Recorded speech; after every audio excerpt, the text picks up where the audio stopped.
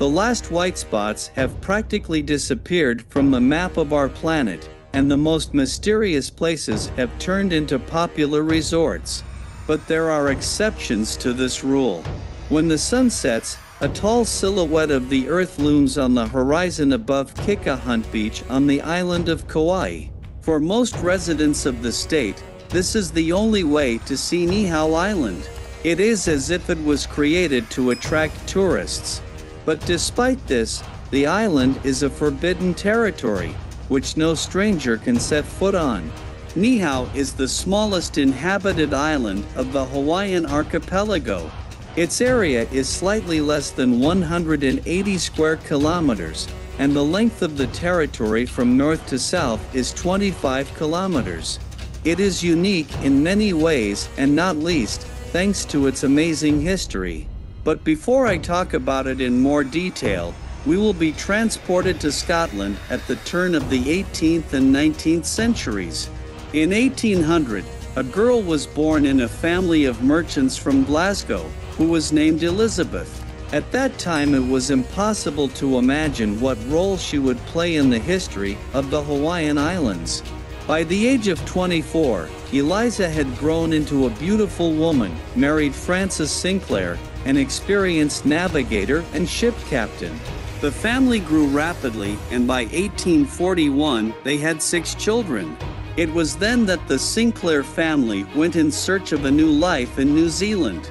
They eventually settled in Pigeon Bay, where they built a farm that brought a steady income. Everything was going well, and the new place seemed like a dream home, but soon tragedy struck. Eliza's husband and her eldest son George disappeared at sea in 1846 during a business trip to Wellington. They were carrying all the family's money and groceries. After the disappearance of her husband and son, Eliza and her children remained living in Pigeon Bay. It was not easy for a woman to become the head of a family to support 5 children in an unfamiliar country. But there was no way out, and she plunged into business with her head. And she succeeded in this and was able to save a small fortune to buy a ship, which Bessie named. As the years passed, the children began to start their own families. The Sinclair clan, numbering more than 35 people, needed more land. Then Eliza makes a bold decision to move to Canada. After selling all the property, part of the family set off on their own ship.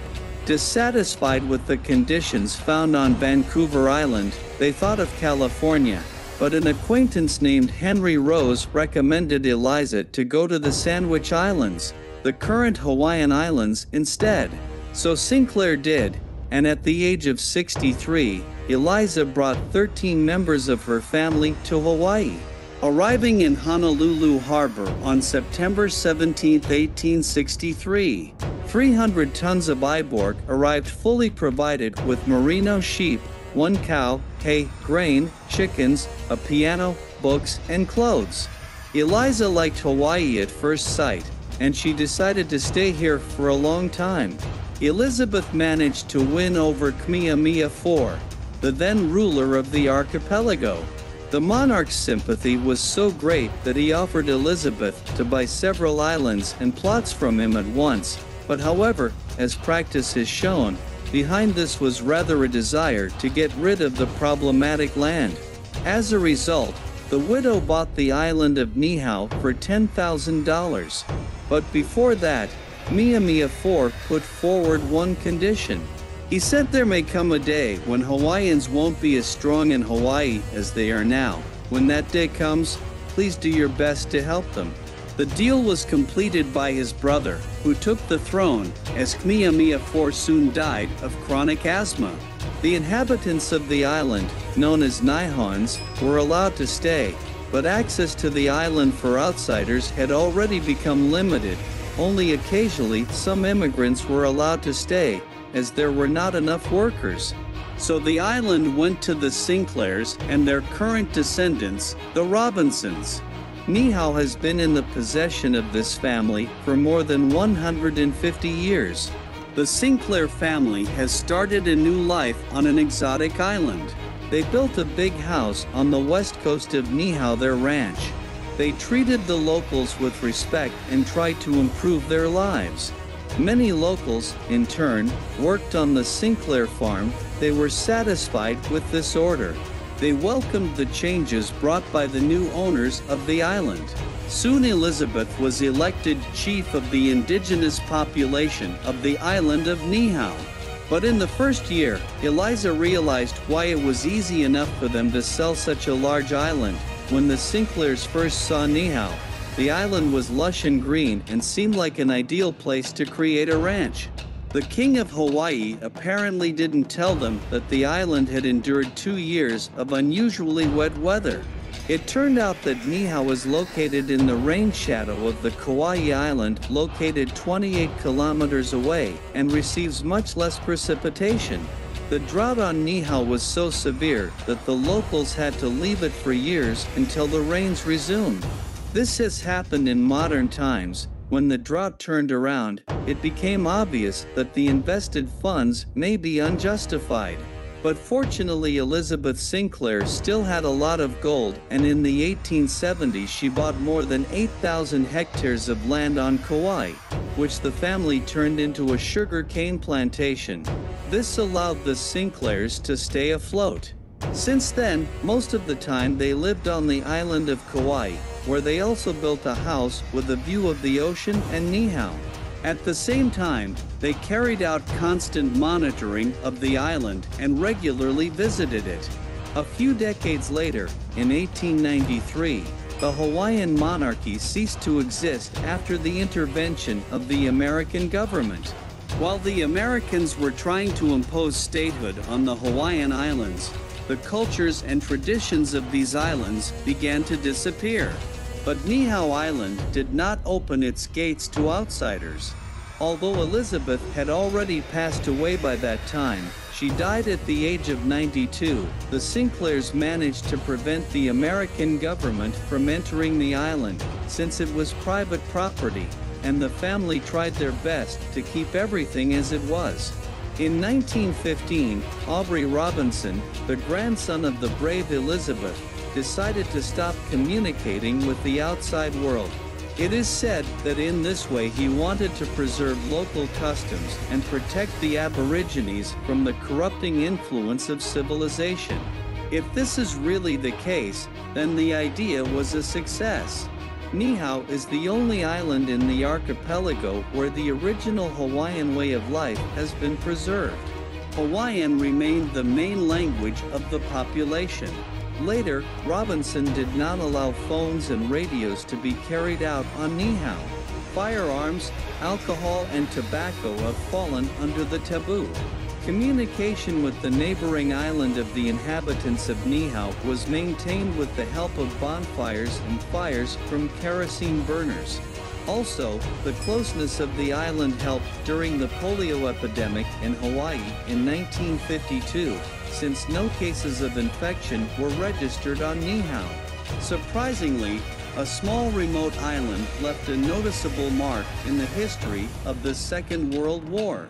The Japanese considered Niihau uninhabited, so it was chosen as a place for an emergency landing for aircraft damaged after the famous attack on Pearl Harbor. In the future, it was planned to evacuate the pilots on submarines, and the residents of Niihau, who in 1941 did not have a radio, simply did not know about the defeat of the American fleet and the beginning of a great war. One of the Japanese pilots reached the island on his damaged Zero and made an emergency landing here. There are several versions of further events. According to one of them, the pilot managed to collude with 3 local residents, descendants of Japanese immigrants. The conspirators demanded the return of the documents seized from the pilot during landing and took several hostages. The islanders refused. After that, during the struggle, the pilot was killed by local residents, and one of the conspirators committed suicide. The U.S. military arrived and detained his accomplices. This incident had serious consequences. The trust of U.S. citizens in Japanese Americans was undermined. More than 100,000 of them were sent to special camps until the end of the war, and the event on a small Hawaiian island entered the annals under the name of the incident in Niihau. According to historians, decisions about the internment of the Japanese were largely made with an eye to this case. Only decades later, President Ronald Reagan apologized to the Japanese Americans for such repression. Today Niihau is owned by Keith and Bruce Robinson. Apparently, they fully share the philosophy of their ancestor and try to minimize the number of strangers on the island, because they are only one trouble. The island seems to have remained something like a living fossil, a glimpse of what life on the islands might look like if it were not for outside interference in the affairs of the archipelago. The population of Niihau, according to the 2010 census, was 170 people. However, depending on the season, these figures vary, since modern islanders often travel to neighboring islands and are not limited in this. It turns out that Niihau is isolated for everyone, but for them this house, which they can visit freely. Also, access is allowed to representatives of the Robinson family and random invited guests, whom it is almost impossible to become. So once even the governor of Hawaii himself was not allowed here.